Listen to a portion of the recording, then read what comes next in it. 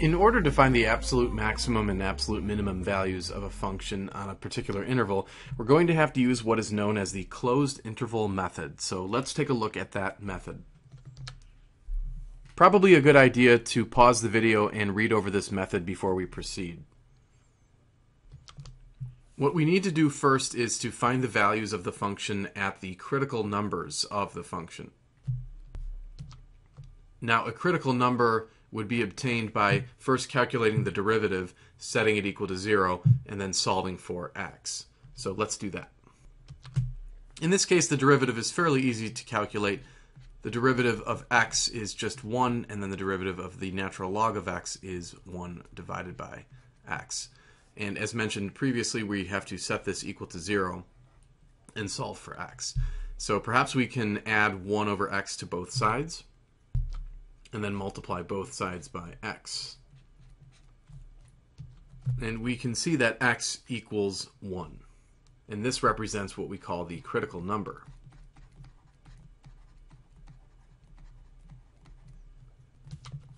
Referring back to step 1, it's not enough just to find the critical number, but we actually have to find the value of the function at that critical number. So in other words, we have to calculate f of 1.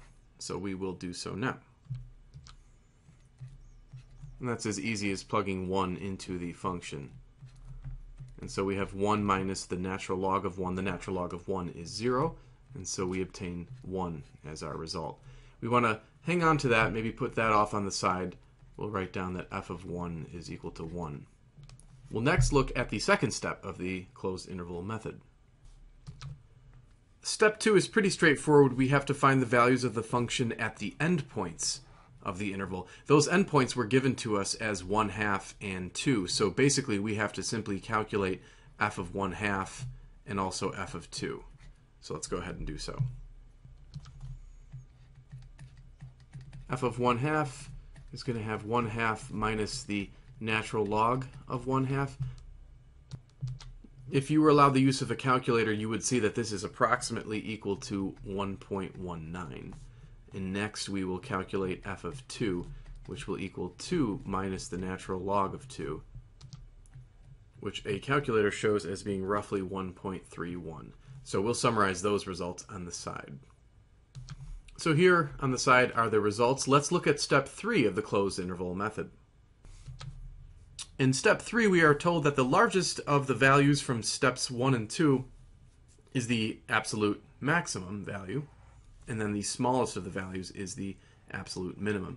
If we look at the summary of our results, we see that the largest value occurred when we plugged 2 into the function. We obtained a result of 1.31. And so, therefore, the absolute maximum value of the function on this interval would be 1.31.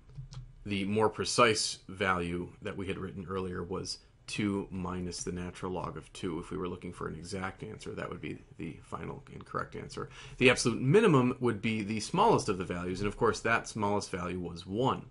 So the absolute minimum value is 1. So just to summarize, we can label those as the absolute min and then the absolute max.